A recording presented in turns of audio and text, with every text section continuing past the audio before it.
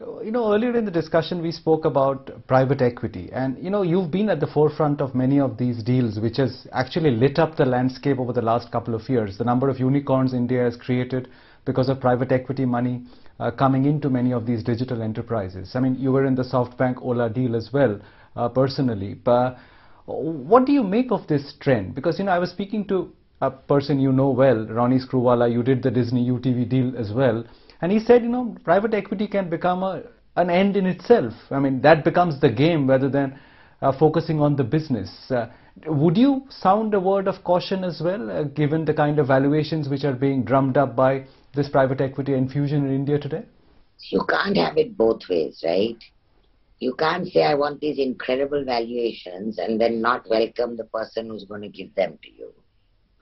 So I think it's a mix between where the promoter wants to draw his or her own line and the private equity that is willing to bet on you. For the young unicorns, the private equity are betting on individuals, on people who will have the energy to turn the value that they give into even higher values.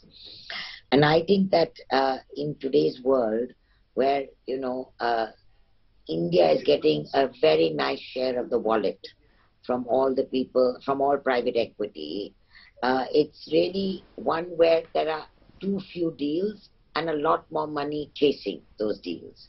And therefore the value goes up. You take a promoter like Ronnie that has been successful time and again and has basically been able to create these incredibly valuable institutions and companies. So people are betting on him, right? And the young people that he's working with. So if they give the value, then they expect an exit. And that's the rule of the game, that if you want a value, which is great, you give me an exit that is greater. And so that cycle and that merry-go-round goes on. But I think that private equity has proved immensely important and valuable to the country because it has allowed the world to recognize our companies. And it has put a value on our companies that didn't exist 10 years ago. So today, when you see our mid-sized companies, not even necessarily our listed ones, but our young entrepreneurs and our mid-sized companies getting the sort of money that they are getting, that can only be good.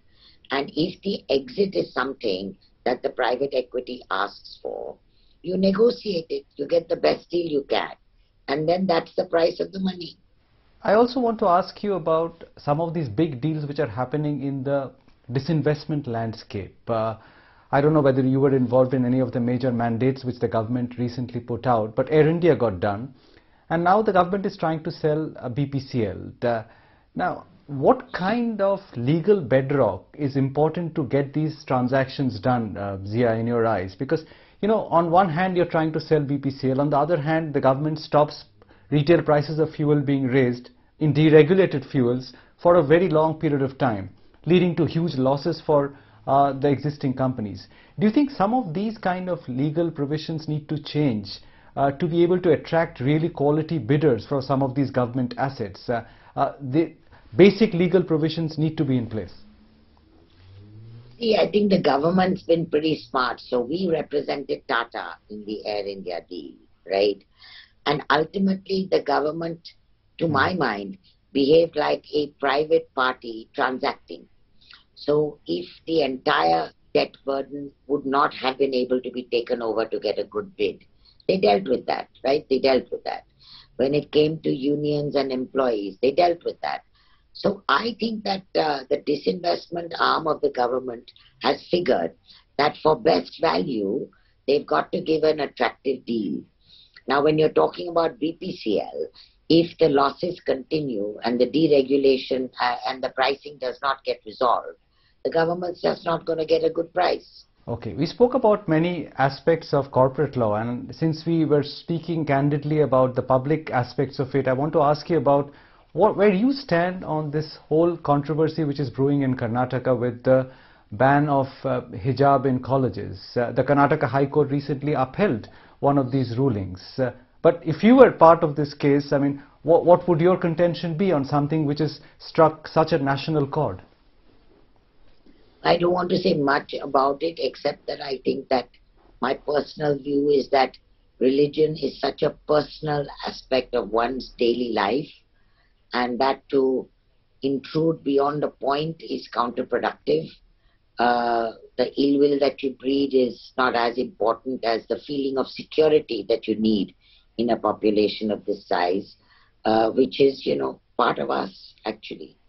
So it's a much longer debate, but it has to be resolved where communities don't feel scared, worried, leave the country, and don't feel part of the motherland. So I think that Supreme Court will resolve it, I'm sure. Okay. My last question to you, of course, is having worked with so many top industrialists over the last couple of decades longer, if you had to single out one or two people who really struck you as men of impeccable integrity, people you admire and look up to, who would those be? I think quite a few, not one or two. I think that my interactions with Mr. Tata have been fantastic. Not many of them, but fantastic. Always clear-headed, and the refrain was always, what is the right thing that we should do? I think that has been the DNA of the group for as long as I can remember. There are other houses which have been absolutely exciting to work for, just in their intellectual brilliance and their execution. But I would say if I have a fondness for one group, it would be the House.